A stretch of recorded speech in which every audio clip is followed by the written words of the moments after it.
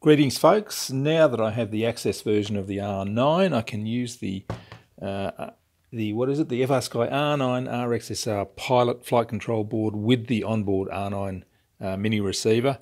My first test I couldn't use that because I didn't have this radio basically, so I had to use my other an ACCST receiver, which was the XM Plus, just on S-Bus.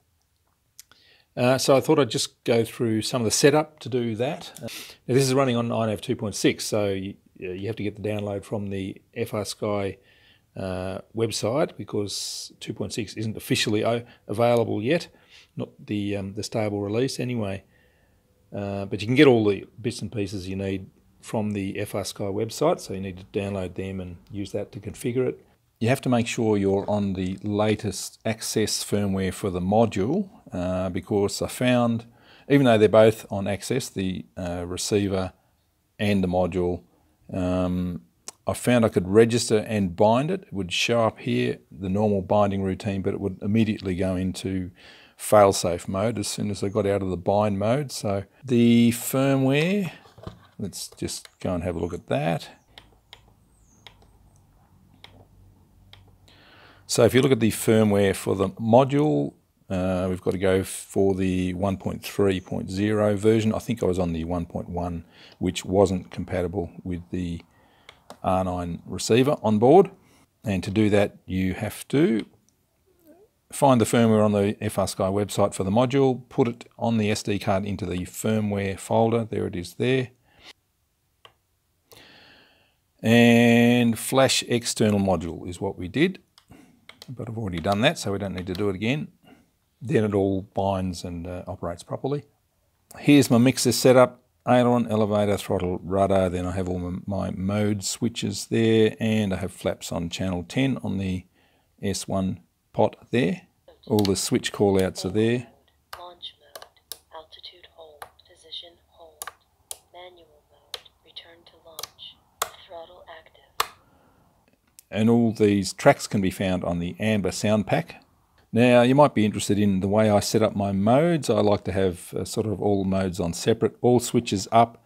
There are no modes selected, so that means it's in Acro mode.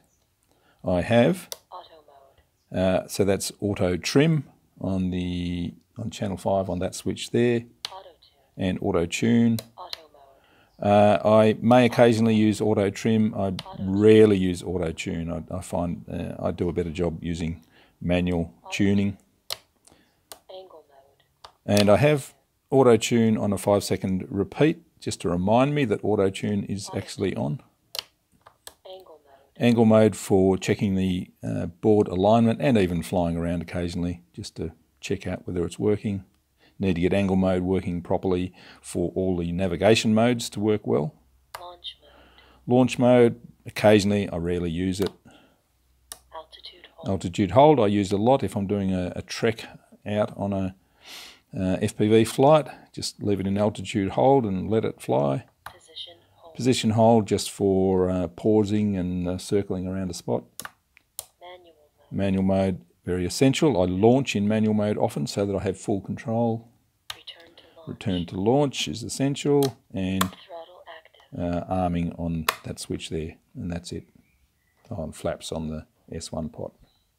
So the onboard receiver is connected to UART 8, so that's not available for anything else. The FrSKY OSD is on UART 6, so again, you can't use that for anything else. And the GPS, in their diagram, they show it on UART 2, which is fine. You can put the GPS wherever you want to. In the receiver page, you can see you need to set it up as F-port 2 receiver and on an auto. And on the GPS page, just check that the total messages is actually counting up and not sitting at 0. If you're actually getting numbers counting up there, then it is connected correctly. If it's just sitting at 0, you may need to grab the RX and TX and swap them over like that. I've got it on a 2-pin plug so that I can easily do that. And if you've got a blue light on your GPS, then you know you're powered up correctly. So that's pretty much the only unique stuff to the Pilot flight control board. The rest of it's pretty standard iNav stuff. So let's go out for a fly and see how it performs. I've only got it on 10 milliwatts because that's all I need for flying around here. I have flaps on the dial there just for a bit of fun because we've got so many ins and outs on the board.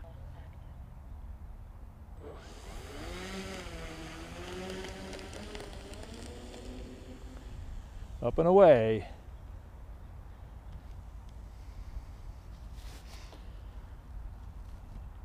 There's the lovely Pixel OSD.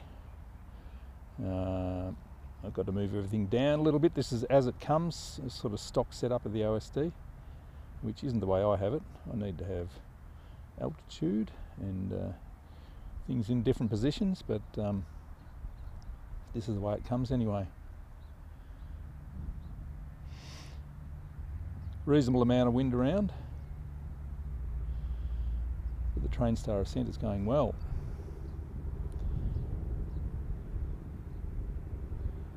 Stock settings, I haven't changed anything really. Just flying beautifully.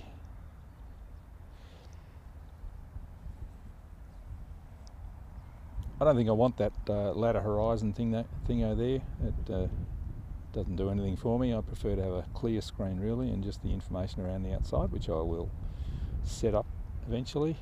RXSR 8079 on 10 milliwatts.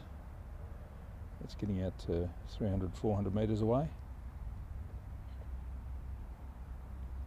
It's pretty cool.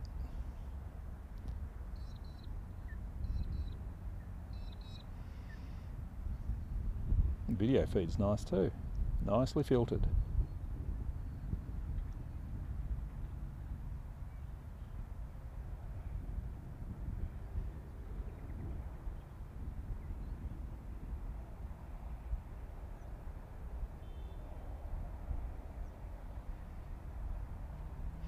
Let's drop some flaps, see what happens. Kind of looks after itself. I don't have any elevator compensation. Does dip down a little bit, but or up a bit and down a bit. It's no drama. Kind of adjusts for itself. Let's try it in Acro angle mode. Angle mode takes care of it. Altitude hold.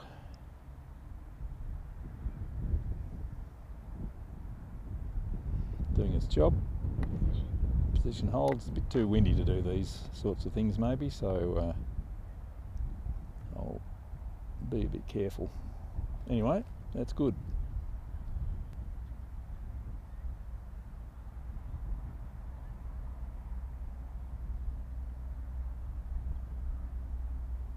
Windy, windy. Whoops, watch out for me. And I stayed upright. Very nice.